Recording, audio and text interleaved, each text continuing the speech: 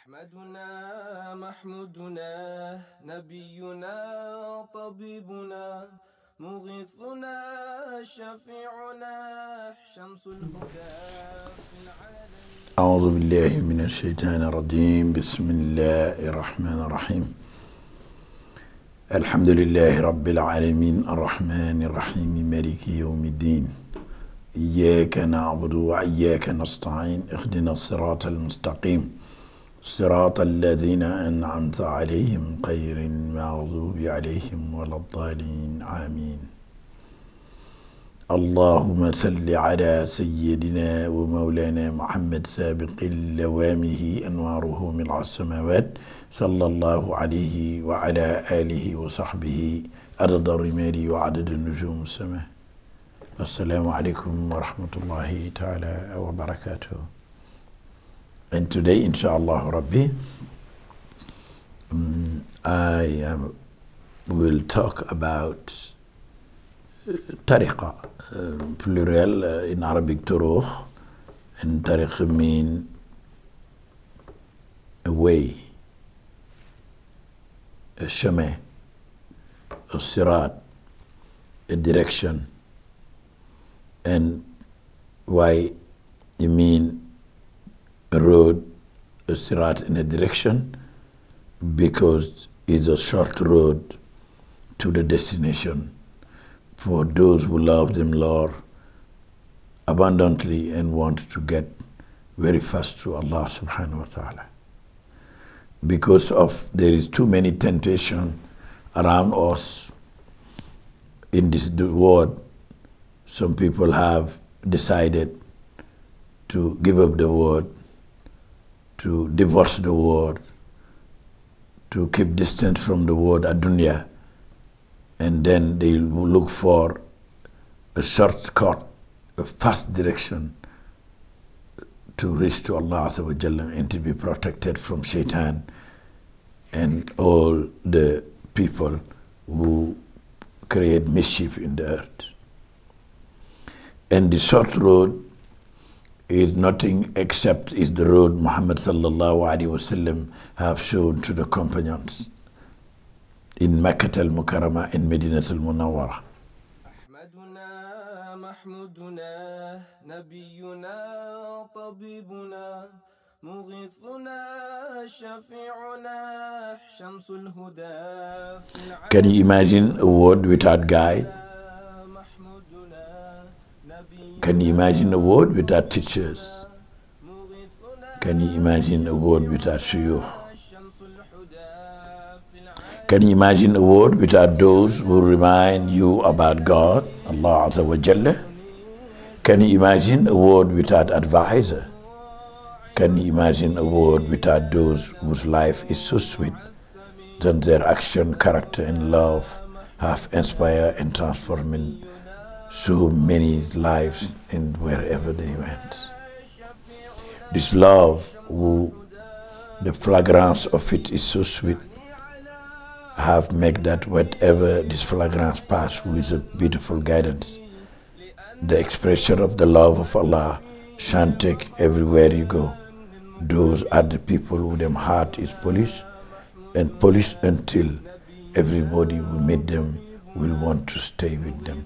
Because of them character, them word, them face, them knowledge and wisdom, Allah has bestowed on them, transform the people who sit with them. And those people are those who know the shortcut, and wherever you see them, you sit down with them, because indeed those people will show you the way to God, and you look like you're traveling, while the people traveling with in a bike, you're traveling in a plane. That's the difference of those people who have not chosen to have a guide, and those people who are arrogant, and those people who are proud, and those people who are arrogant jahil. They are so proud that they say they're able to make it, and indeed they do not able to make it. Then pride and arrogance will lead them to a very bad destination. And that was the arrogance of Pharaoh, because he was wealthy and he was a pharaoh. That was the arrogance of Nimrod, that he refused to listen to Ibrahim because he was a king. That was the arrogance of so many people in the world. They have lost everything for the hereafter because them pride have not allowed them to recognize the guide to in a shortcut to Allah Azza wa Jalla. Of course, many of them even do not believe in Allah subhanahu wa ta'ala. And that indeed is a very bad ruin. And Tariqa comes from the Quran. It's only the Quran is understood in different way. If you go to Surah An-Nasr, أعوذ بالله من الشيطان الرجيم بسم الله الرحمن الرحيم إذا جاء نصر الله والفتح ورأيت الناس يدخلون في دين الله أفواجا فسبح بحمد ربك واستغفر إنه كان توابا. صدق الله العظيم. In this surah, the help of Allah, and this is the last surah who have been descended to the Prophet Muhammad sallallahu alaihi wasallam as a wool before he departs from this world. Last surah as a wool descended to the Messenger of Allah Muhammad sallallahu alaihi wasallam was Surah An-Nasr. At the same time, this surah is announcing the Prophet sallallahu alaihi wasallam to depart from this world because his time is over. He have done his work. And then when you see the people entering in mass in the religion of Allah, that means that Allah's help and assistance have come, and then Muhammad sallallahu alaihi wasallam mission is accomplished. And the second part of the surah is telling us that many people will enter in this deen of Islam, the religion of clear religion of Allah Azza wa Jalla, because Muhammad sallallahu alaihi wasallam have delivered properly the message. And in this surah, Allah Azza wa Jalla also is telling us that what left to do now? The mission is accomplished. There will be no new revelation we're going to come. What all they ask you to do now is to make sure that there is a way, a system of being alive and connected to Allah, and that is indeed the remembrance of Allah Azza wa Jalla. That will keep you in Sirat al-Mustaqim. And Allah Azza wa Jalla says, فَاسْتَبِّخْ بِحَمْدِ رَبِّكَ. فَاسْتَبِّخْ. You all of us say Subhanallah, but not enough. Some say it 10 times, some say it 33 times after prayer, and some don't even say that. They're very fast to get up from where they sit down. The remembrance of Allah have no value for them because of them ignorance or them arrogance or the chasing the word so much that they never have a minute to sit down and remember Allah. And here the Quran, Allah they command us. Remember, is the last whole Quran descended by Allah Azza wa Jalla, meaning this is the last advice Allah is giving to the believers inside this beautiful book called Al-Quran Al-Kareem. And this book also is named as Zikr because it reminds the people what they have done. And make sure you understand, anybody who remind the book of Allah Azza wa Jalla who have to be thanked because that they reminded you what Allah Azza wa Jalla wanted you to keep in mind and to never forget. So fasabbih from tabbihu, fasabbih from subhan. You're saying Subhanallah, fasabbih bihamdi rabbika. Subhanallah, fasabbih. Chant the hymn of your Lord. Bihamdi rabbika. Praise and thank Allah. Alhamdulillah.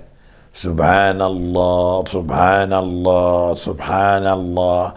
Walhamdulillah, walhamdulillah, walhamdulillah.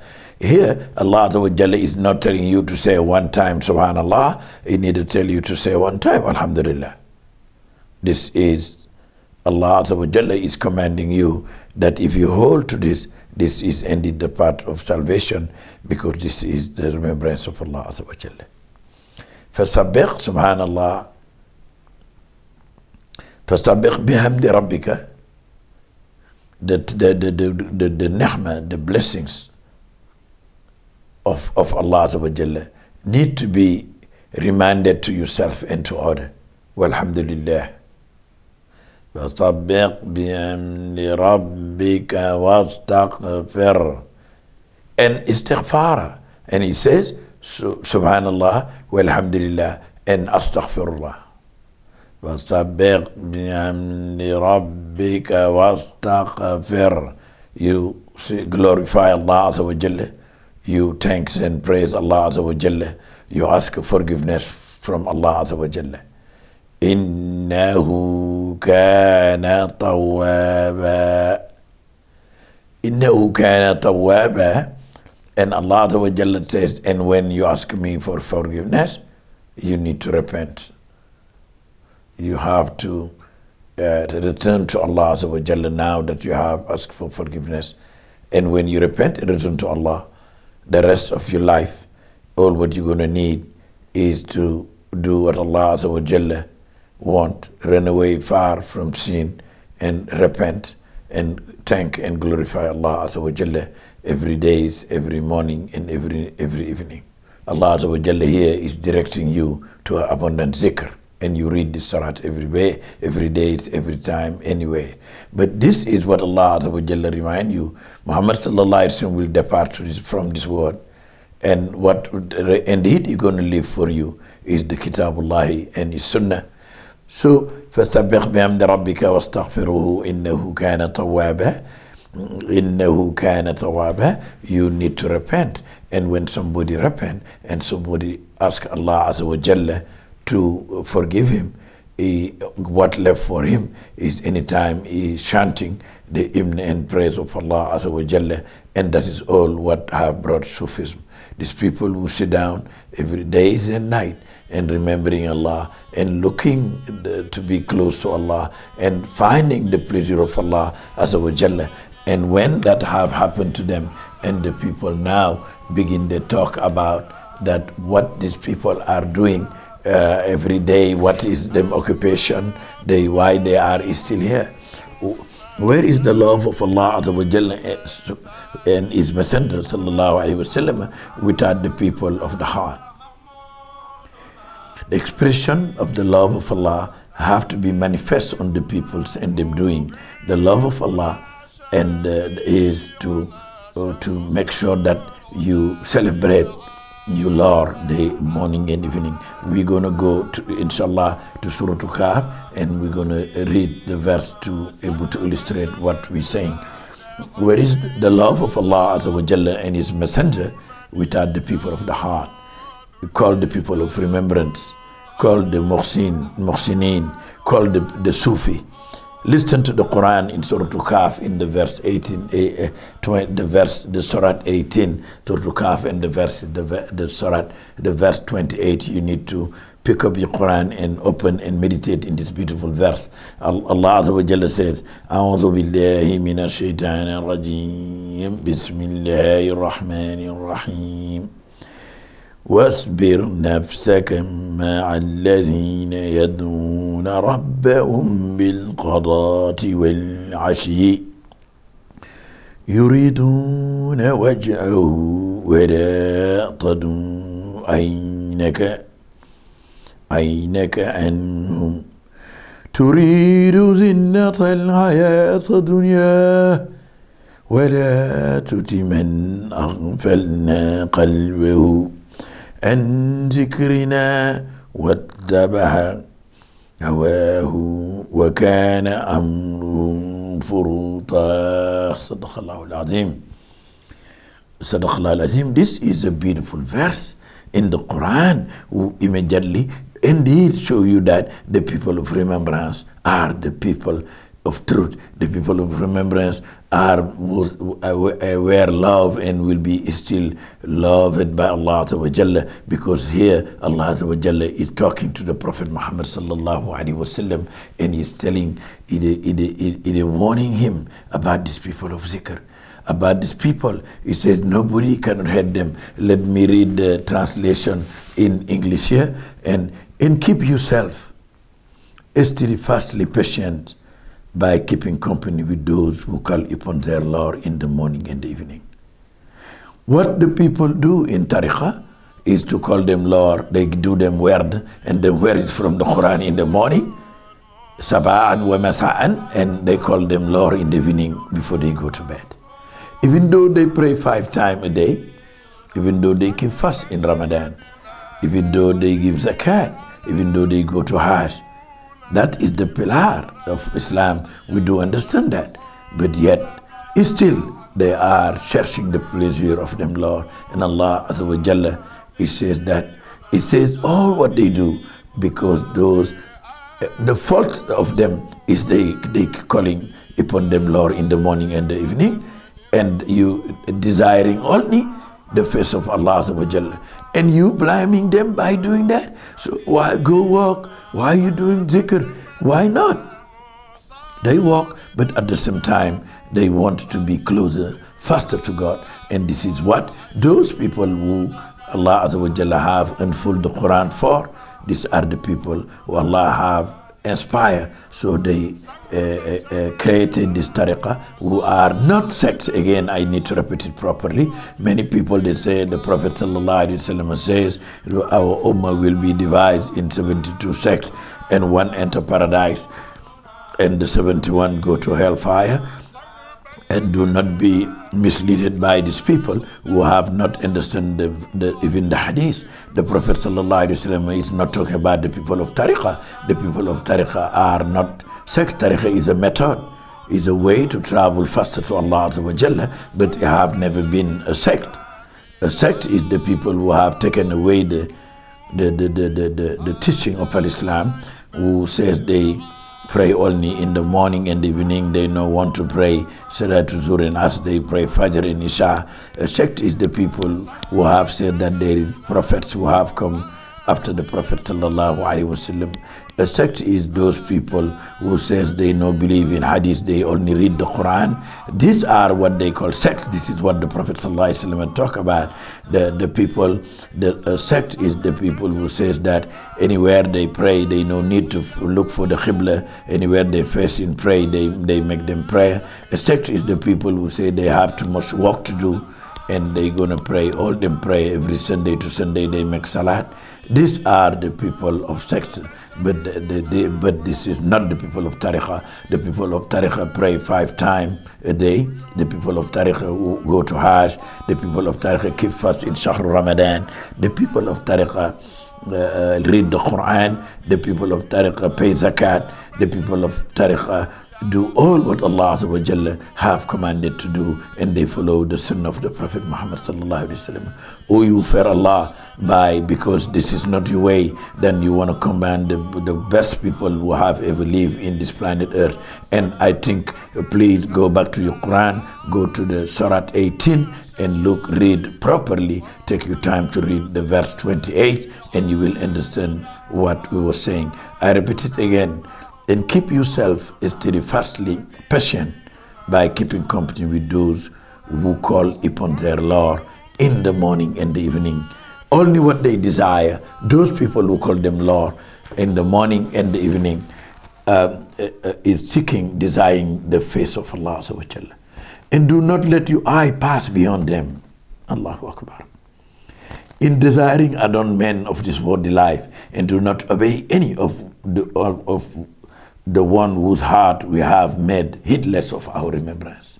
The people whose heart is dry, who is sick, is well, is locked, they do not want the people of remembrance. Because remembrance even disturb them state, because they don't understand what it is, because they don't have a heart, sensible heart, to able to capture the word of zikr and to enjoy zikr. So that make that zikr even disturb them, even if you're calling Allah subhanahu wa ta'ala name.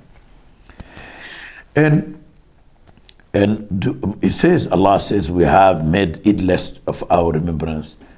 And who follow his own desire, and whose affair is an abandonment of what is good and true. You see, remembering Allah morning and evening become a true thing. It's a good tree, but they abandoned that because them heart is sealed. They know that disturb them because them heart have not sensibility to able to capture the sweetness of remembrance of zikrullah. Who among you do not like to hear a group of people sitting and chanting the praise of Allah Azza wa Jalla? After they taslim salat, when they say salawat, the people get up and go say this is a bid'ah. Why they do that? You know that you already know that a disease is in your heart. Who are the people who, when they meet a group of people, sit down and celebrating the praise of them, Lord, Subhanallah, walhamdulillah, wa la ilaha illallah, wallahu akbar. They get up and leave. They say these are the people of bid'ah. Do you know that your heart is well and you know, understand that? Read the Quran back. Go please to Surah Al-Kahf, Surah 18, and read the verse 28, and indeed you will understand what I was telling you that. I thank you very much for that, and probably to introduce to you that I belong to the Tariqa al-Mustawawiyya, and the Tariqa al-Mustawawiyya have been given to a sheikh from the country of Senegal in West Africa. He born in the city of Thiès, and his father also was a great alim, very well known in Senegal. He's called Sheikh Samba Gueye or Sheikh Sahib Gueye Haidar. And Sheikh Samba Gueye is the father of Sheikh Muhammad al-Mustafa. And Sheikh Muhammad al-Mustafa have received Salatul Samawiyya from the Prophet in the 27 Rabi al-Awal, in the month when the Prophet is born in 1950. And since then, the Sheikh have carried the Tariqa al-Mustawawiyya. Alhamdulillah Rabbil Alameen. And indeed the Tariqa is almost the youngest in Africa or in the world, because the Sheikh Mustafa Radlan, who is born in 1926 and he left the world in 1989. He was 63 years when he left this world to return to his Lord. Sheikh Muhammad al-Mustafa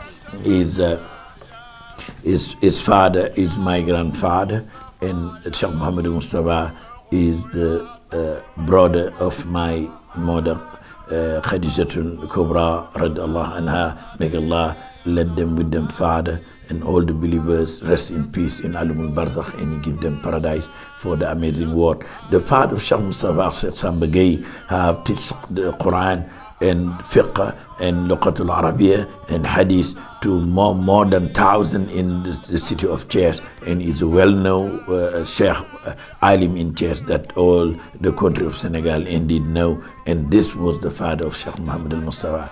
My name is Sheikh Harun Faye. I immigrated to the United States in 17 years, and I teach Al-Quran al-Karim. I live in the city of Mounts Corner in South Carolina, and I have a community of fuqara who live there with me. And indeed, these are the people of Zikr. You are invited to visit the city of Mounts Corner. You will really love to be with the people of Zikr, the people of love, and the fuqara, who all what they love is the love of Allah subhanahu wa ta'ala. So this Tariqat al-Mustawawiyya, I can give you a little bit of the understanding of this word. Muhammadin warduna wallahi. By Allah, the Sheikh said, Sheikh Mustafa, our word is one of the word who come from Muhammad sallallahu alaihi wasallam. Man qala za amnun lahun billahi. Whoever is it will be protected by Allah. Wa zikruna fi kulli zikrin qa'im. Our zikr, this our word, is stand from with all the word who have been given. Allah, Allah, Rabbina al-Azim al-Da'ima.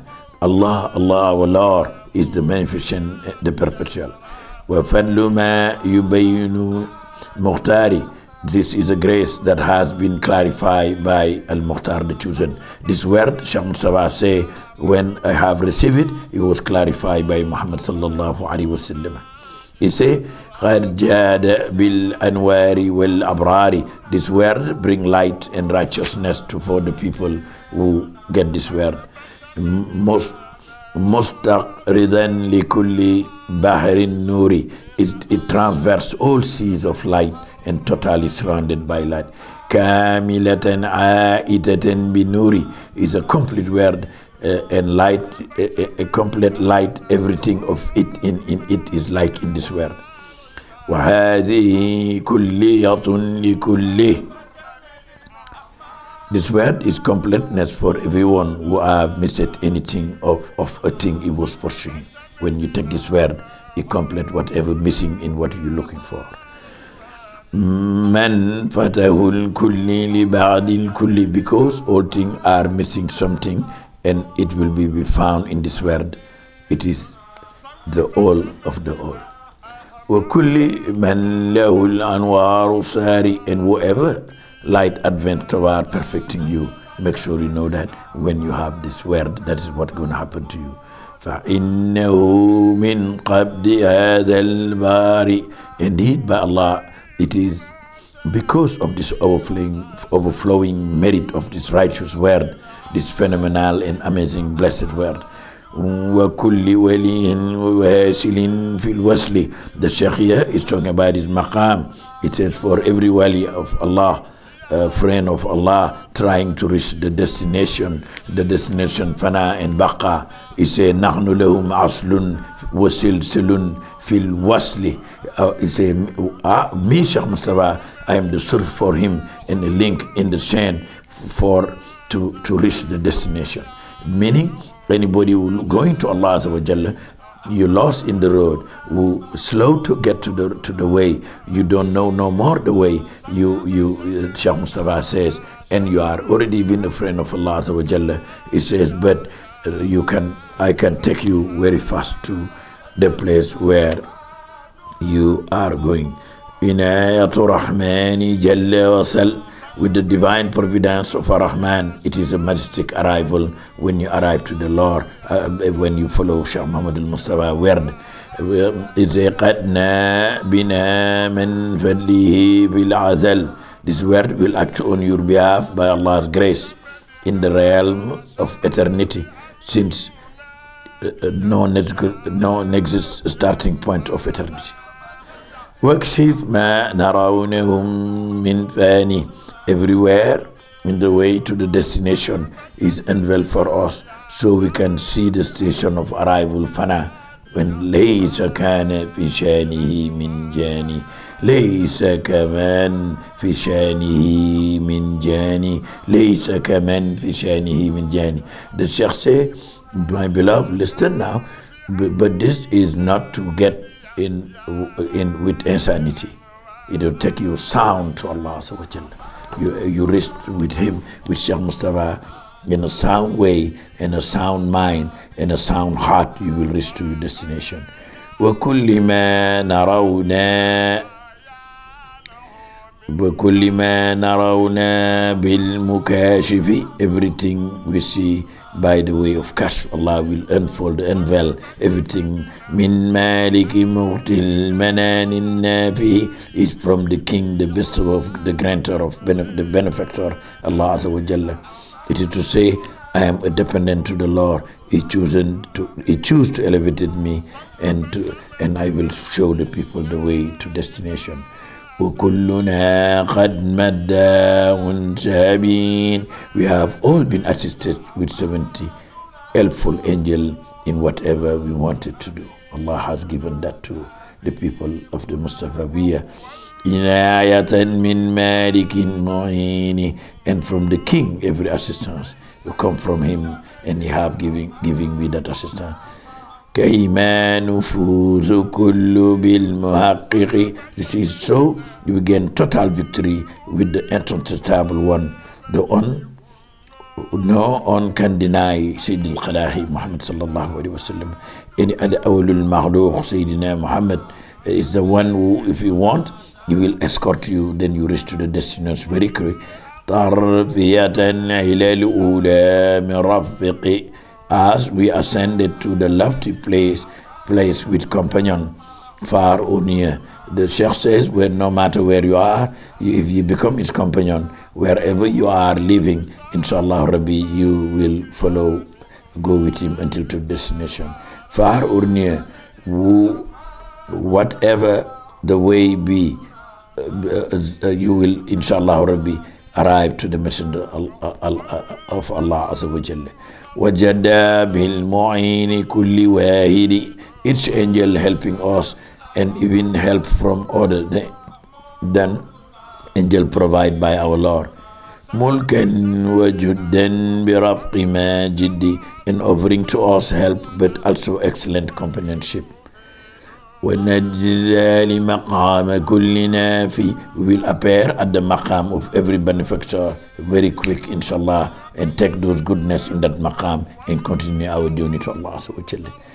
فِي لَغْزَةِ مِنْ عَلْفِ آمِ رَافِعِ. And immediately will be propulsed again with this Mustafa word sent to a distance of 1,000 years in one instance. Allahu Akbar. And it says, وَالْأَمْرُ لِلْإِلَهِ الْسَابِقِ. The amazing divine matter supersede. It is so complex and difficult to understand how these people can take the people to their destination, because Allah Azza wa Jalla have chosen them, and nothing cannot make, they will not able to reach there. And تبقى الجهاد للبغال ربيقي. He has surpasses all the people with the word of all the word and the turuq. You able to run so fast to your Lord, and the people will deny that. Alhamdulillahi Rabbil Alameen. Allahumma salli ala Sayyidina Muhammadin وعلى آله وصحبه وسلم تسليما كثيرا يوم الدين. ربنا آتنا في الدنيا حسنة وفي الآخرة حسنة وقنا عذاب النار. سبحان ربك رب العزة أما يصفون والسلام على المرسلين والحمد لله رب العالمين. السلام عليكم ورحمة الله وبركاته.